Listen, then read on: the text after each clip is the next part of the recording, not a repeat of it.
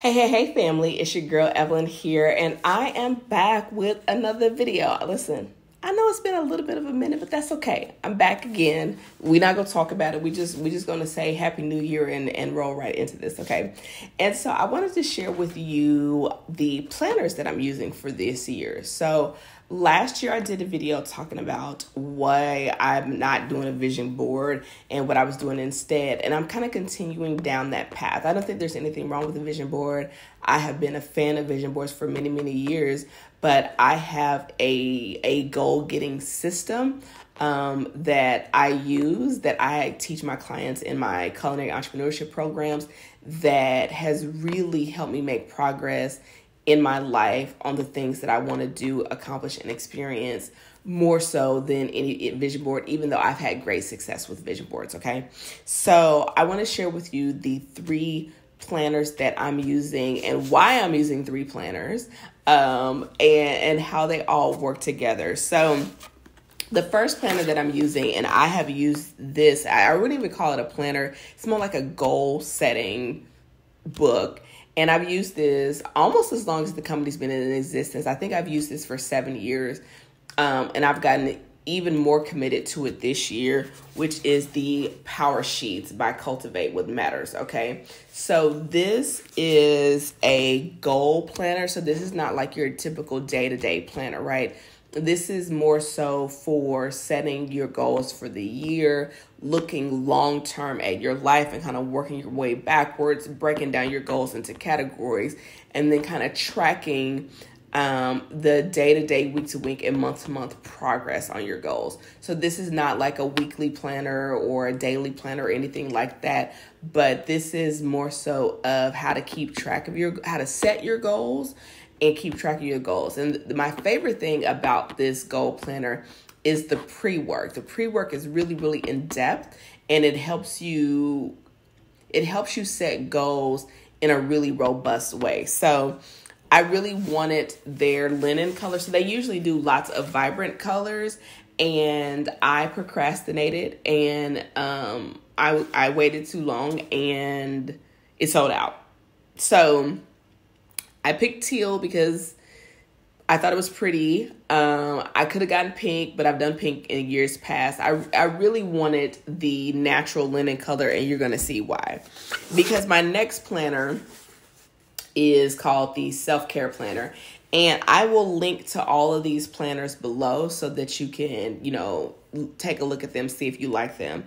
But this is my day-to-day planner. So what I love about this planner is that it gives me an option to do like a monthly overview. Well, there's 2 different versions, and I can't remember which version I have, but there's an option I can do like a weekly overview, and then I can do day to day. So on the inside, like this is a whole week, right? And I can lay out what I want to do each day. I am not a person who uses a planner for like actual appointments. That has to go on my digital calendar because I need reminders and things like that. But what if I kind of want to look at like, okay, here's what I want to accomplish on Monday, Tuesday, Wednesday, Thursday, Friday, Saturday, Sunday. I kind of want to lay out the things that I want to do in my week. The things that don't necessarily go on my calendar go in here. And this is what I use to plan weekly and daily. So when people talk about, planning your week out, planning your days out, that is what I use this for. Now, I recently was sent the 1% planner, and I am so excited about this because one of the things that I teach my clients in business is about that successful people don't do one thing 100% better. They do 100 things 1% better, and that's really the distinction. So when this planner company reached out to me and was like, hey, are you interested in trying our 1% planner? I was like, oh my gosh, yes. I teach this philosophy in with my clients, right? And so this planner, what I love about it, just like the self-care planner, is undated. Okay, so if you've ever been a person that, you started a planner and then you fell off and then you kind of started back again, and then you get to the end of the year and you're like, I didn't even really get my money's worth because it was dated and I can't really go back and use it. The thing that's fantastic about the self-care planner and about the 1% planner is they're undated. Okay. So what I plan on using this for is for something I call the quantum quarter. And I did not come up with that name. I came across a YouTube video several months ago of a woman talking about her quantum quarter. And what was interesting is that I had already, like, her framework, I didn't even know her. I had never watched any of her YouTube videos before.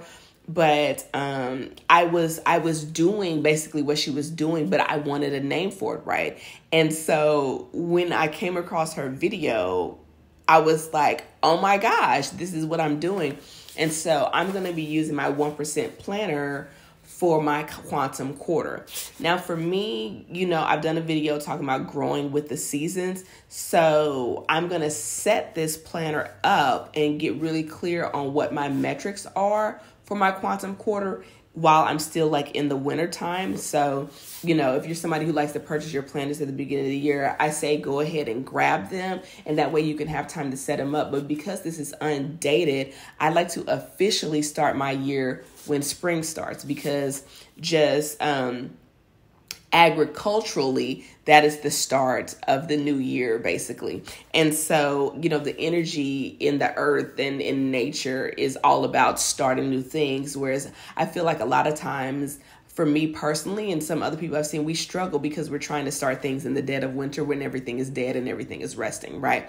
But I like to get my planners at the beginning of the year because I like to set them up and use this kind of slower time, these shorter days, to plan out what I want to be focused on. So what's great is it helps you outline what your like 3 major focuses or goals are going to be. They call them OKR, objectives and key results, basically, for the quarter.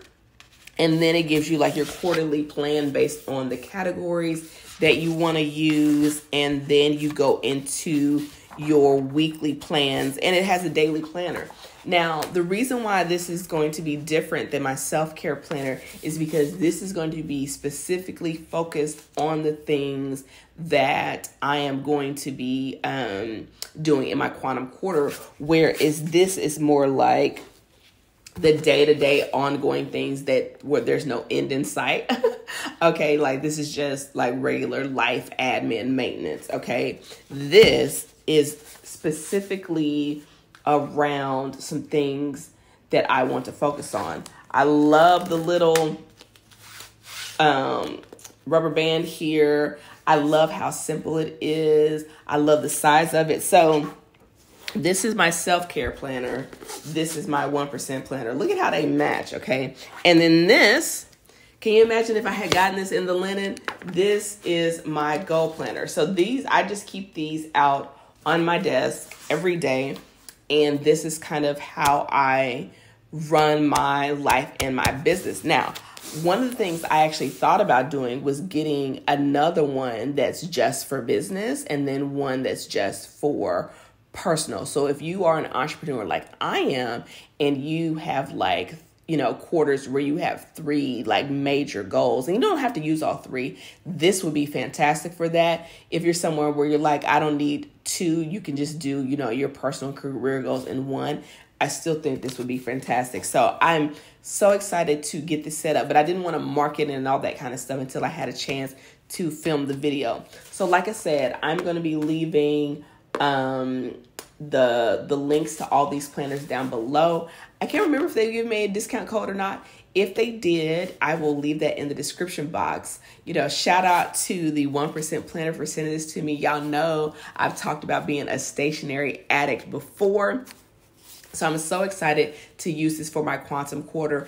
And what's great is that if you're not familiar with the terminology that's inside of this, okay, the Just One Club, they have blog posts on their website walking you through, what an OKR is, an objective and a key result. But because I grew up in corporate America before I became an entrepreneur, I'm very familiar with that. I love that there's notes. I wish more planners would have notes pages, because sometimes I just need to, and there's one for every single day of the week, and you can still do your gratitude in here, today's learnings, the morning thoughts. There's a lot in here. And when you go to their website, you'll be able to see a little bit more about the planner. So anyway, those are the 3 planners that I'm going to be using this year. Let me know what planners you use. And I also use a digital calendar for appointments because, like I said, I've slept since then and I need the calendar to remind me. So that's it, y'all. That's the planners that I am using for this year. And I will see you in my next video. Peace.